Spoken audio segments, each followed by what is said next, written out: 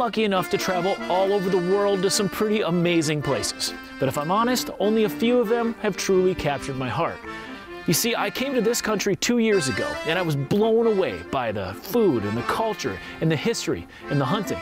There are 4 different types of ibex that you can only find right here. And I've already hunted 2 of them. So now I'm back to hunt the other 2. And of course, for the food and the culture and the history and the wine. This is Spain. Forget the hunting, we'll just drink the wine and do masks. Okay.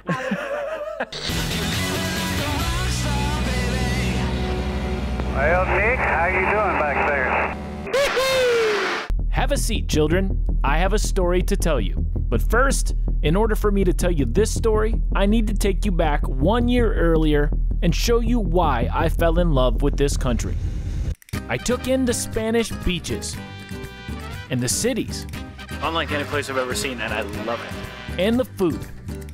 I learned that I definitely did not like these. I'm gonna be honest with you, I don't like that at all. I learned the proper way to peel an orange. He wouldn't let me do this because he has a special way of doing it. I learned that there are a lot of castles and an overwhelming amount of history. I met my guide and outfitter who ended up becoming one of my best friends, Antonio Terrell, who owns and operates Iber Hunting. I hunted Aoudad sheep for the first time. I went to Hollywood in Spain, and there, Antonio and I reverted back to little children and had a gunfight. I ate octopus for the first time. Takes a while to chew. I met jamón, Nick, I want to introduce you to the jamón. which I learned is a traditional food in Spain that is a pig aged in salt for 3 years, air dried at 3,000 meters above sea level. I hunted for the Ronda Ibex in the Andalusia province. And I hunted for the southeastern Ibex in the Sierra Nevada mountains.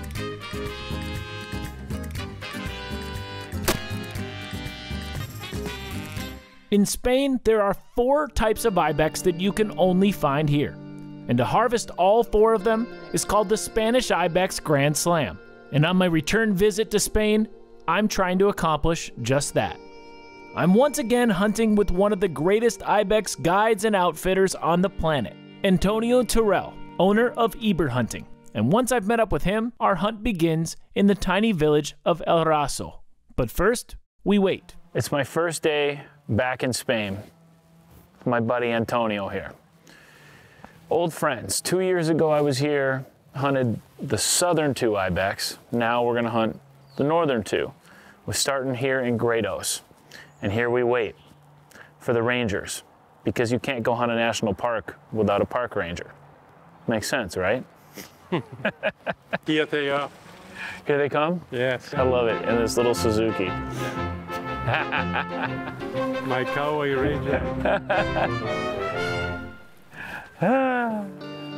Our first target is the Gredos Ibex, which lives only in the Sierra de Gredos mountain range in central Spain. These mountains cover the provinces of Avila, Salamanca, Cáceres, Toledo, and the proud capital of Spain, Madrid. Now that the park rangers are here, I'm immediately reminded just why it's so important to have an experienced outfitter like Antonio to guide me through this journey. I haven't been here 5 minutes already, and it's very, very obvious just how different hunting here is. We're about to go into a national park, so I understand there's a lot of paperwork. Antonio tells me it's like this for any kind of big game hunting. It just makes you appreciate how really good we have it. You can go to the gas station, buy a tag over the counter, and just go hunt. 40 documents later, and we're still talking about it over here. It's crazy.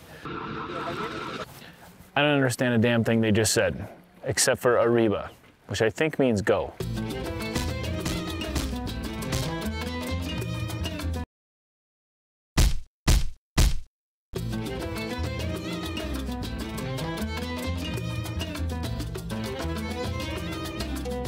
In El Rosa, Spain, we're about to head up the mountains with these 2 guys, who I just met. But before we do that, one of the guides named Javier has invited us to his house to show us something special. Look, the sausages here. Is yours? Yeah.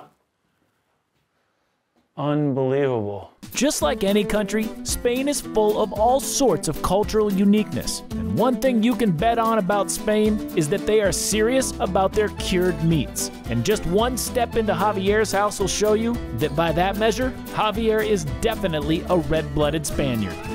All the dark ones are Ibex, and then you mix it with pork? Yeah, fat. Right? Yeah. Wow. Otherwise, it's too dry, you know.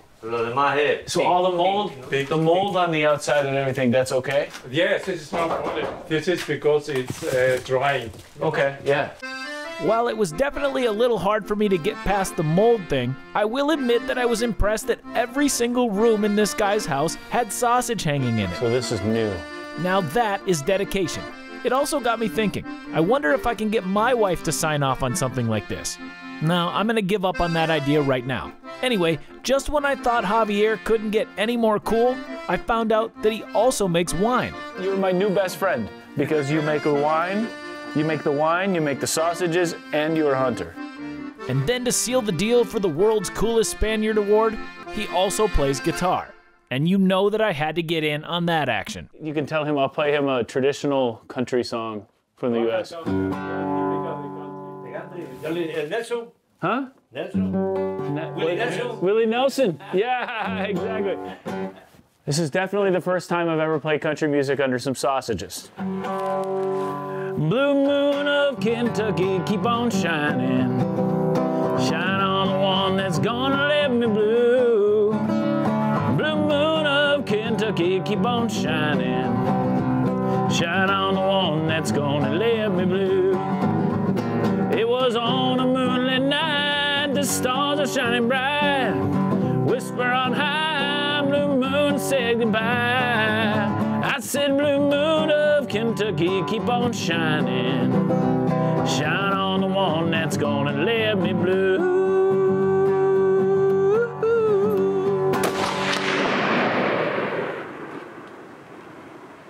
There they go. I don't know what they're saying. They're probably saying, hey, that stupid American needs to hurry up. Whatever it is, I'm ready.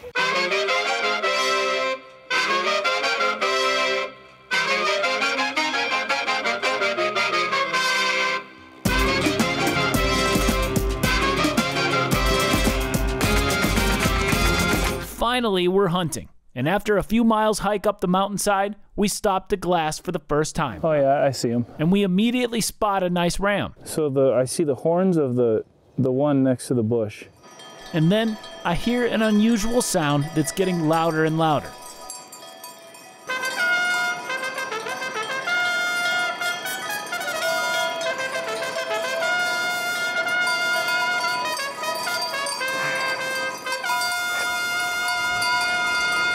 We're looking for goats, just not that kind with the bells around their necks.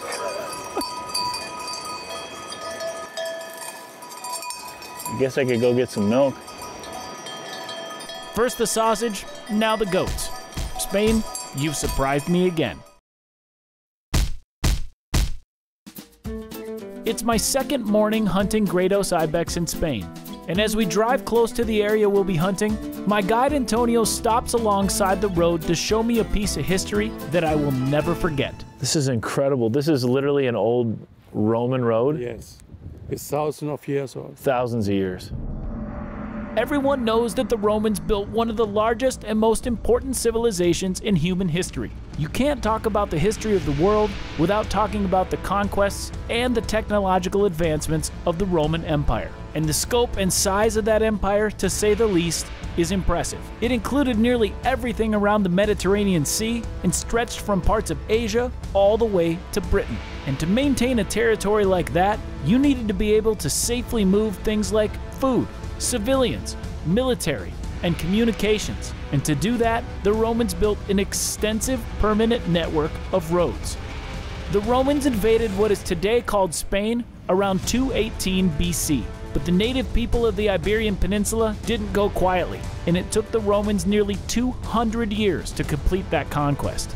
As the Roman Empire expanded, so did its network of roads, and by the late ages of the empire, 113 provinces were interconnected by 372 roads totaling over 250,000 miles. 50,000 of those miles were paved just like the road that I'm standing on today. And they did that often with slave labor from prisoners of war, one stone at a time. And I'd say they did a damn good job, because many of those roads are still here today.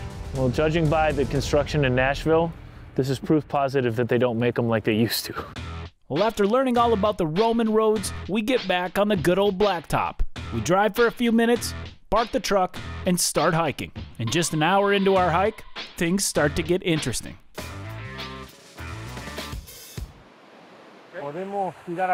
Spotted our first contender. At least he did. And I don't know how the heck he found it. I could barely find those in the binos, 600 yards away. A solo big male sitting there. So now they're having some intelligible discussion about whether or not it's a shooter. The Sierra de Gredos is one of the most extensive mountain ranges of the central system of Spain. The central system is a mountain range that lies in the center of the Iberian Peninsula, and it has a length of over 370 miles. The Sierra de Gredos is the highest and most rugged part of the central system. It has 5 river valleys, and to cross these river valleys is often very dangerous.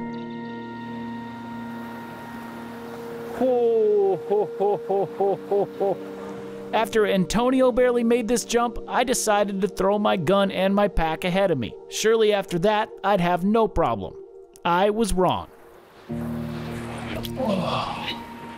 Slippery right there. All I have to say for that is thank God for my new buddy Javier.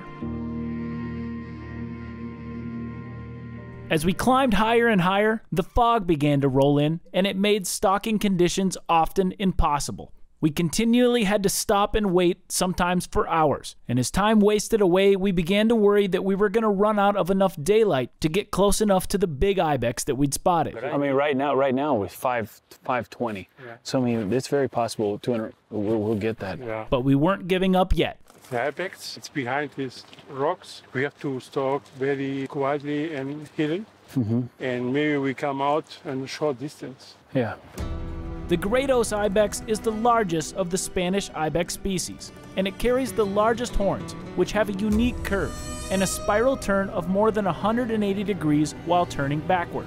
Their horns progressively decrease in thickness from the base to their extremely thin tips. I've already seen several impressive ibex on this trip, but I gotta tell you, as we crawled into position and I got my first good look at this lone monarch, I was blown away and I was ready for my shot.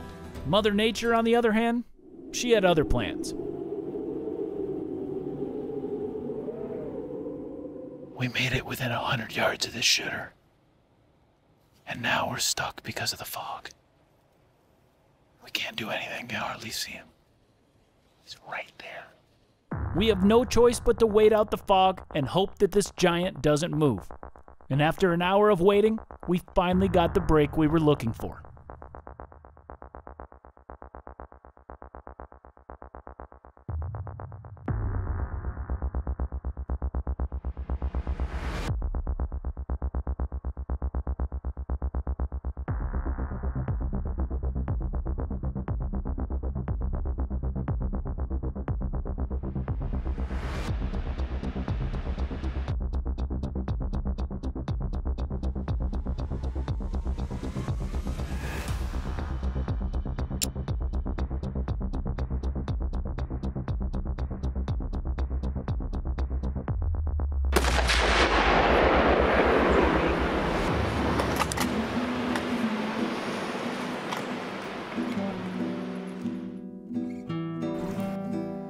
There's nothing like the feeling of flying all the way over the ocean, hiking up a mountain with good people, and then doing what you came to do. Congratulations. Good shot, man. Bueno, gracias. Gracias. Great diving. Holy moly. There's nothing worse than being put on ice for a long period of time. In this case, the fog. And I'm so glad he's laying right there, because if he had toppled, it would have been a tough tracking job. The Spanish celebrate everything with food. So after a quick snack and a moment to appreciate a great day in the Gredos Mountains, we begin the long hike down. As excited as I am to have number 3 of the 4 Spanish Ibex on my back, my favorite memory of this trip are the new friends I've made.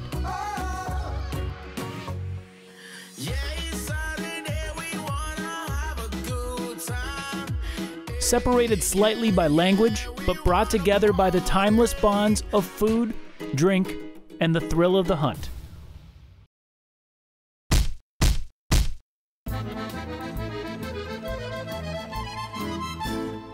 What do you do when you get done hunting on the mountain? You go underneath the mountain. On New Year's Eve of 1963, 5 kids were wandering the woods on a hill known as Cerro del Águila. They saw steam coming out of a hole, and after they grabbed some ropes and lanterns, they lowered themselves down almost 200 feet. When they found the bottom, they couldn't believe their own eyes. They had stumbled upon one of the greatest Spanish geological discoveries of the century, and after 6 months of construction to make an entrance, the cave was opened to the public July 18th, 1964. Today, I'm headed down to check it out for myself with the help of this guy, Mario, the Spanish cave guide. We begin our journey underground step by step to a depth of 164 feet. The temperature gets cooler until it settles at a steady 62 degrees, which it stays at all year long.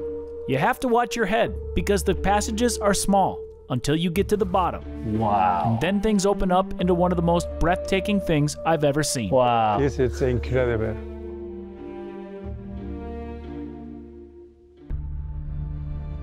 Whoa. That is unbelievable. Yeah.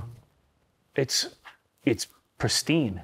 The first thing that strikes me when I see this is that the caves I've seen in the United States aren't this perfect. I mean, they've been open to people, some of them for over 100 years, and people touch them and they break stuff off. But this is perfectly white and perfectly preserved because they discovered it in the 60s, right? Yeah, so, 60s, yeah. So they knew enough to protect it. This cave, it's very strange that it's in a special point because all the mountains around from Gredos and all these other areas are granite areas. Granite, yeah. So then this is very strange that they have this Because kind of... it's one spot that just isn't granite. It's just here one point of all the mountains all around. Wow.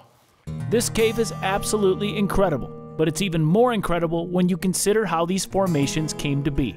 The space of this cave is essentially formed by the flow of rainwater eroding away the limestone over tens of thousands of years. The beautiful formations hanging from the top of the cave are called stalactites. They're formed when water containing calcium from the limestone rock drips from the ceiling of a cave.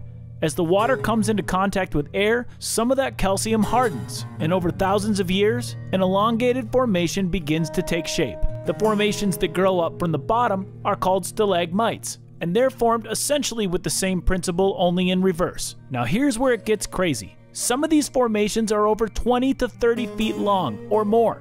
And now imagine that to create just 10 centimeters of that can take over 1,000 years. When you start doing that math, it takes this place from incredible to mind-blowing. I think honestly, this is one of the coolest things I've done on a hunting trip, and this is why I love this sport so much, because it's not just about going out and killing something. For me, a hunting trip is about stuff like this, because right above here is where we're hunting.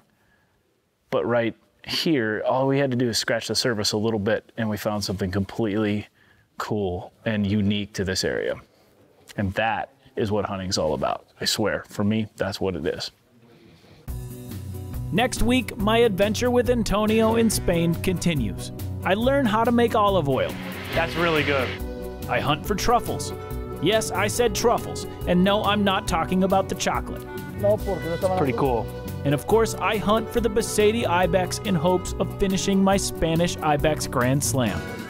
Until then, hasta la vista.